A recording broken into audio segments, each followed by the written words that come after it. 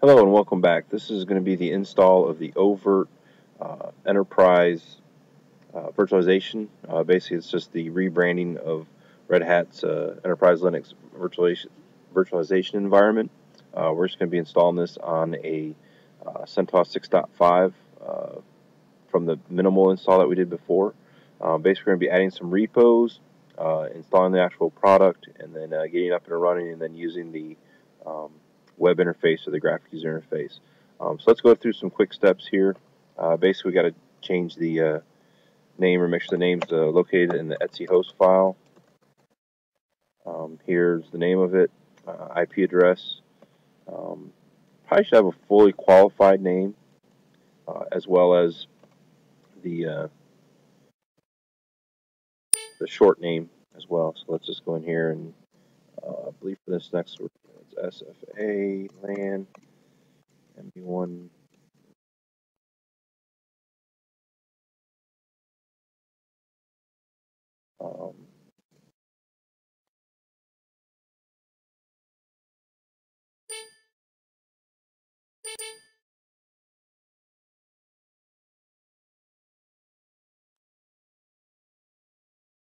Alright, so we're done with that part, and the next thing we're going to do is make sure that we have a static IP address and we have the proper information in the network file as well. So that would be etc sysconfig.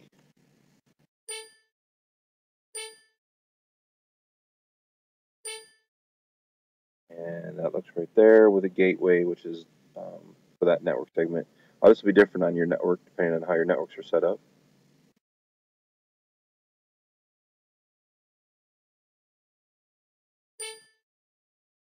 And here we have, make sure we have a static IP address, as well as a net mask for your segment. All that stuff looks good. Previously, we did the IP tables, turned off all those, so we don't have to worry about that. We made sure that SE Linux was set up properly there. Next thing you want to make sure is you have the oVirt RPM library. This command here. That's already installed, so we're nothing to do. That's the command line there. And this will be in the notes as well. And the other thing is the EPEL repository as well. And that one's already been installed as well, so we're good there. We're going to just do a quick yum clean all. It's just going to clean up all the repositories here. Looks like everything's clean, everything looks good. So the next point here, what we want to do is update the oVirt if there's any updates. This command.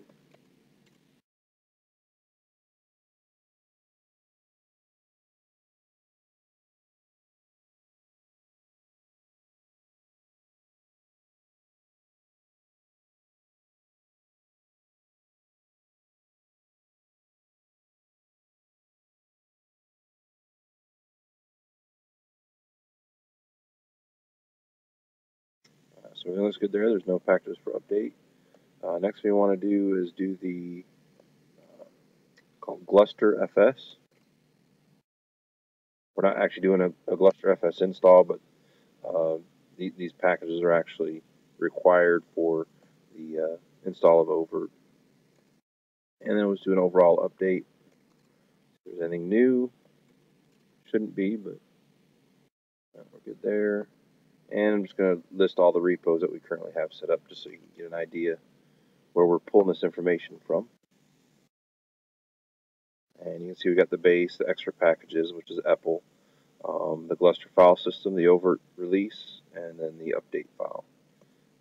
Next is to actually install the oVirt engine, and we're going to do the all-in-one install.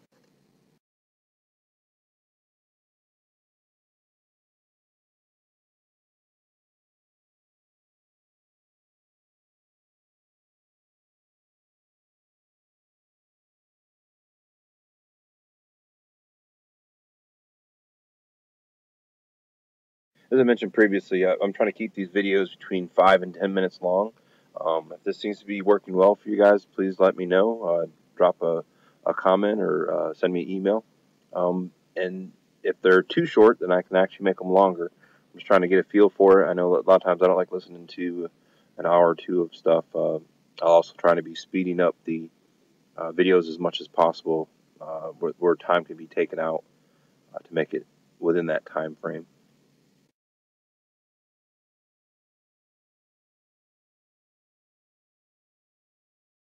So there's going to be 237 packages. Look like there's no errors.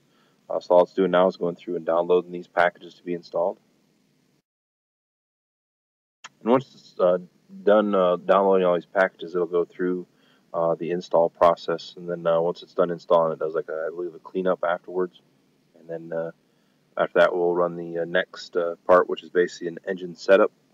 And then we'll have, at that point, a basic oVirt 3.3.2, I believe, is the latest version of that product. And then we'll go from there and create some VMs and do some other neat little things. But just trying to give you a little playlist of what's happening or what's expected and what the goals are.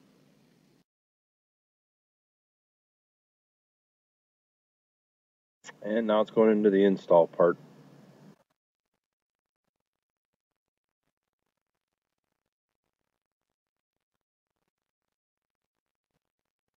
Looks like the install process is completed.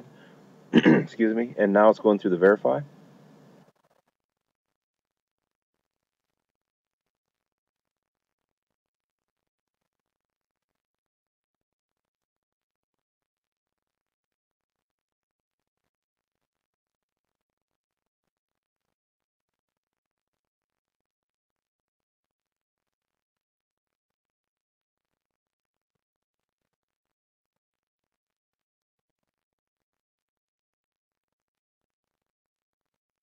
Okay, everything looks good there. I'm just going to clear the screen and get ready for the engine install. Okay, now we're going to go through the oVirt engine setup, and basically this will install the web interface, all the information, the database on the back end, and make everything kind of clean and a nice all-in-one install.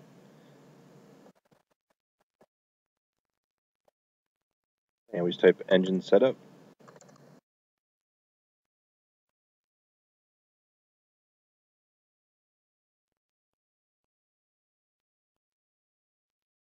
And we can see here it actually checks to make sure that the hardware supports virtualization and just goes through a bunch of initial tests and checks and stuff like that.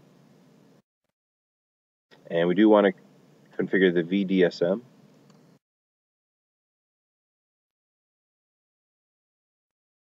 Local storage domain's fine. Name's fine. Fully qualified, that's fine. It picks that up from that host file.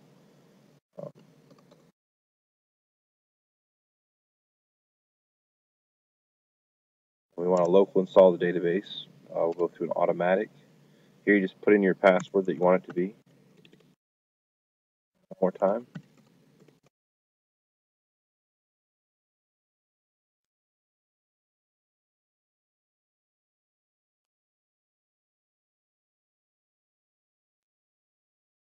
Now let's do an automatic configuration for that as well.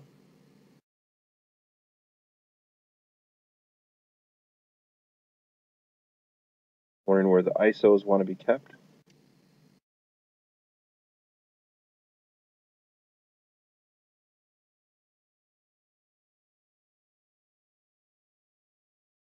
All looks good.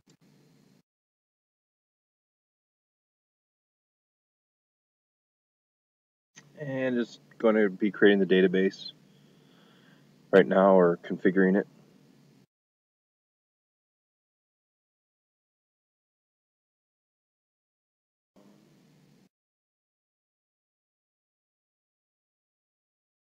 Okay, here we have the execution setup was completed successfully. So we should be all set to go to the next part, which will be the web interface, and that will be coming next. Thank you for your time, and again, you get information how to do this setup at info.bing14.net. Thank you for your time.